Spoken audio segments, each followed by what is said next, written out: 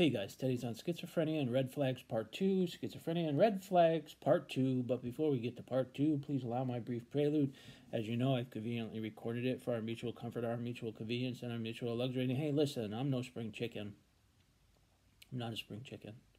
I don't cluck. I'm not a spring chicken. I'm not. And I've been around a few preludes in my years. I'm telling you, this kid's got something that's particularly luxurious, kind of like a Dr. Pepper.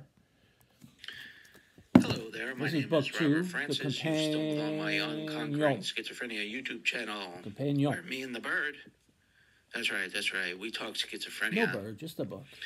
This is the cut of my jib right here for reasons of my medical confidentiality. Companion. I'm a licensed clinical social worker times 15 years. That's a lot of gabbing and chatting. I've been diagnosed with schizophrenia for a score 5 and 1. It goes into and a that book puts cover. A little gray fleck in my beard. Maybe not, though.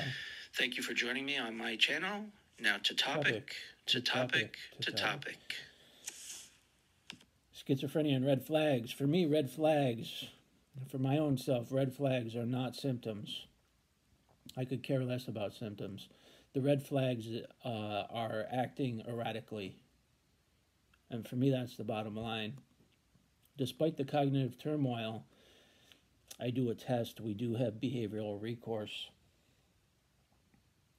We have recourse in the behavioral realm. And again, the red flag is when we act outside of the rational social context. Well, that's when the red flags go up for other people towards us. So if we don't want to raise red flags for others, we have to fake it till we make it. Who cares about the symptoms? Fake it till you make it.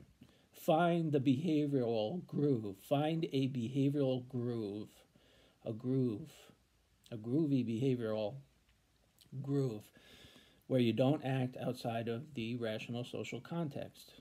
Of course, it's kind of a permeable boundary, but you know what I mean. You know, if somebody says, hey, how you doing? You don't say, hey, I didn't have the Fruit Loops for breakfast. Why are you asking? That's outside the rational social context. So for me, the red flags are not so much symptoms. It's acting outside of an accordance in the behavioral groove. If you stay in the behavioral groove, then the symptoms won't matter so much. I mean, they may not be fun, and it might be a little bit of a challenge to manage cognitively, but again, we have the behavioral recourse. And when the behavioral recourse falls apart, then that's the true red flag, in my opinion. Dr. Pepper, it's a very fine soft drink. Very fine soft drink. It's not the customary one. Usually, you know, Coke, 7-Up. But every once in a while, boy, a Dr. Pepper hits the spot, doesn't it?